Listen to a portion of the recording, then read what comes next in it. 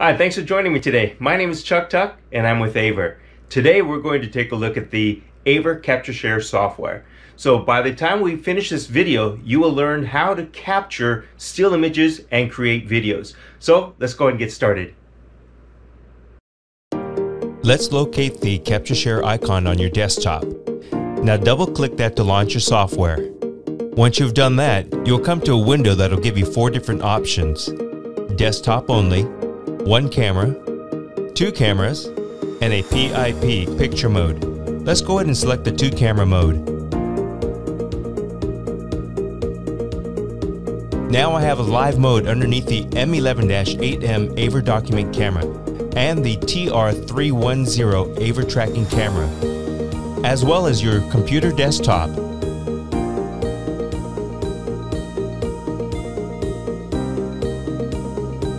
Each window allows you to capture its own video and audio. You can also capture the entire screen to show both cameras plus your desktop and capture the audio at the same time. You have a choice of selecting what audio you'd like to capture, as well as changing your different cameras.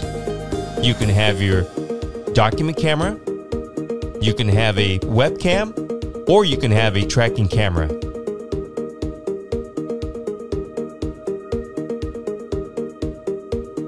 Here is an example of capturing the video of the entire desktop.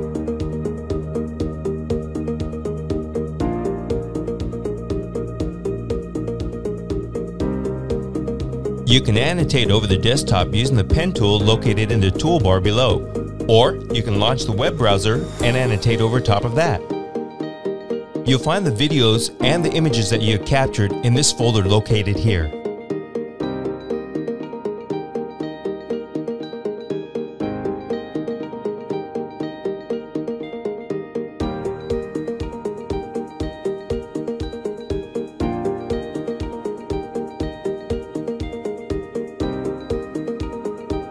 Here is an example of capturing just one window and using the M11-8M's microphone to capture your audio.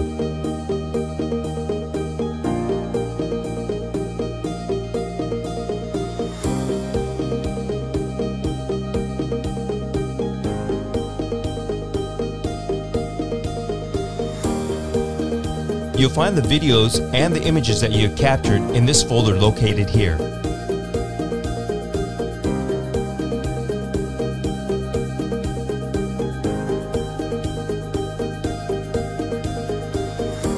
Now you should have an idea of how to capture still images and videos and use this to create content for your distance learning.